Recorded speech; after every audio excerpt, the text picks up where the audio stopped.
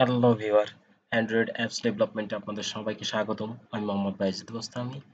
আমি আজকে দেখাবো যে অ্যান্ড্রয়েডে যে ইমেজ ভিউ নিয়ে ইমেজটা আমরা যে কাস্টম ইমেজ আছে, সেই জেপিজি ইমেজ, যে পিএনজি ইমেজ আছে, সেই ইমেজগুলো কিভাবে আমরা ইউজ করবো এবং কিভাবে এতে কাস্টমাইজ করা যায়, কিভাবে ফরম্যাটিং করা যায় সে বিষয়ে বিস্তারিত দেখবো। সেই জন্য আমরা সরাসরি অ্যান্ড্রয়েড স্টুডিওতে চলে যাব।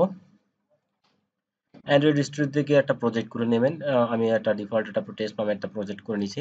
আপনারা একটা যে কোনো একটা নামে প্রজেক্টটা করে নেবেন। যেহেতু আমরা ইমেজ নিয়ে কাজ করব, সেজন্য একটা ট্যাগ দেবো ইমেজ ভিউ নামে। যে ট্যাগটা আছে আমরা এই ট্যাগটা ইউজ করব।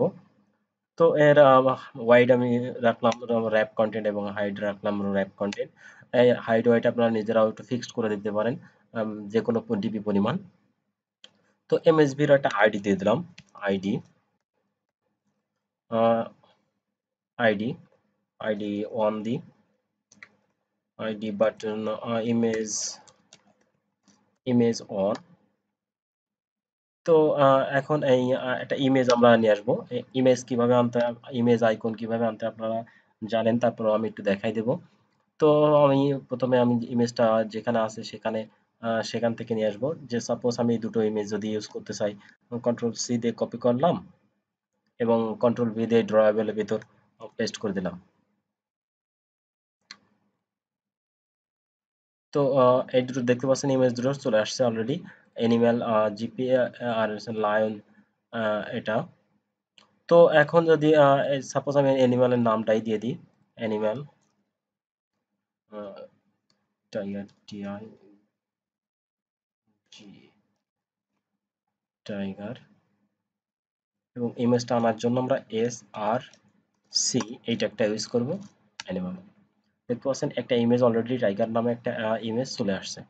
এখন আমরা যদি দ্বিতীয় ইমেজটা আনতে চাই, জাস্ট এইটা আমি কপি করলাম কন্ট্রোল ডি দিয়ে। এখন এই টাইগারের নাম যে আমরা এখানে দিয়ে দিলাম লায়ন, আইডিটা। এখন এখানে আমরা লায়ন, ড্রয়েবল থেকে লায়নে চলে আসলো। এই ড্রয়েবলে এই লায়নটা এখানে আসলো। তো লায়ন, দেখতে পাচ্ছেন লায়ন পিকচারটা শো করতেছে না, কারণ এখানে র্যাপ কন্টেন্ট যে এটা থাকার কারণে এটা শো করতেছে না। আমরা যদি এর একটা ফিক্সড সাইজ দিয়ে দিই, ডিপি পরিমাণ, ডিপি, তাহলে দেখতে পাচ্ছেন দুটো ইমেজই শো করতেছে। এখন আমরা লায়নে যদি আমরা একটা ব্যাকগ্রাউন্ড সেট করে দিতে চাই, সেক্ষেত্রে আমরা পারবো এটা ব্যাকগ্রাউন্ড সেট করে দিতে। ব্যাকগ্রাউন্ড ট্যাগটা ইউজ করবো। ব্যাকগ্রাউন্ড ট্যাগটা ইউজ করে সাপোজ আমরা একটা কালার দিয়ে দেবো, হ্যাশ FF 33, এই কালারটা ইউজ করলাম। এবং সেম ভাবে যদি এবং একটু প্যাডিং যদি দিয়ে দিতে চাই, যে বলা এই দেখতে পাচ্ছেন এইটার সাইডে এটা মিশে আছে, এই পাশে মিশে আছে, প্যাডিং ইউজ করতে পারেন। প্যাডিং লেফট রাইট বটম সবগুলো ইউজ করতে পারেন। আর যদি সিম্পল প্যাডিং ইউজ করতে পারেন করেন, তাহলে চারপাশেই আসলে এই প্যাডিংটা হয়ে যাবে।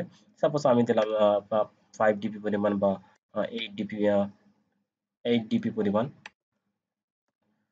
চারপাশেই প্যাডিংটা হয়ে গেল। এখন দ্বিতীয় ইমেজটার ক্ষেত্রে যদি আমি এই দুটো কপি করি, জাস্ট কন্ট্রোল সি দিয়ে কপি করলাম এবং কন্ট্রোল ভি দিয়ে পেস্ট করলাম।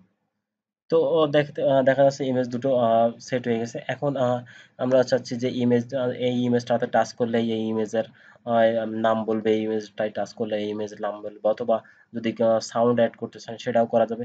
তো আমি এখানে শুধু জাস্ট ইমেজের নাম বলবে, টাচ করলেই সেরকম একটা কাজ করে দেখাবো, পরবর্তীতে কোনো সময় সাউন্ড অ্যাড করে দেখাবো। তো এই জন্য আমরা ইমেজ বাটনে একটা আইডি তো দিছি। এখন অন ক্লিক লিসেনারে ইউজ করব।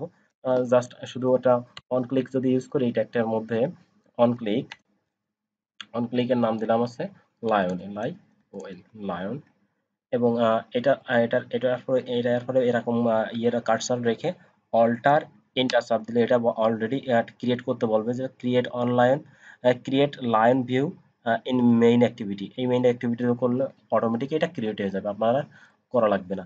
দ্বিতীয় টাইগার টাইগার পিকচারটার ক্ষেত্রেও আমরা এই একই কাজ করব। On on on click tiger এবং অল্টা এন্টার চেপে জাস্ট মেথডটা আমরা এখানে কিনে নেব। এখন টাচ করলে যেহেতু আমরা কাজ করবে, সেহেতু আমরা একটা টোস্টটা সাপোজ আপাতত টোস্টটা দেখাই। Toast dot make test gate application context get application context comma tiger tiger is clicked। টোস্টের length আমরা বলে দেবো এখানে টোস্ট ডট লেন্থ আমরা শর্ট রাখলাম, ফাইনাল ডট টোস্ট আসলে শো করে দেবো। এখন এবং সেম ভাবে দ্বিতীয় লাইনের ক্ষেত্রে আমরা দ্বিতীয়টার ক্ষেত্রে কন্ট্রোল ভি দিয়ে পেস্ট করে দিলাম, জাস্ট এখানে টাইগারের বদলে লায়ন লিখে দিলাম। এখন প্রোগ্রামটা যদি রান করি তাহলে দেখা যাক।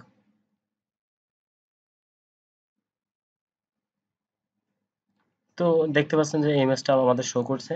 এখন ইমেজটা একটা নির্দিষ্ট পরিমাণ জায়গায় ফিক্সড হয়ে আছে। এখন আমরা যদি এটা স্কেলিং করতে চাই, আমাদের নিজেদের ইচ্ছা মতো উপরে নিচে এরকম করতে চাই, সেজন্য আমরা আবার একটা স্কেল ট্যাগ ইউজ করবো এখানে। Scale tag scale type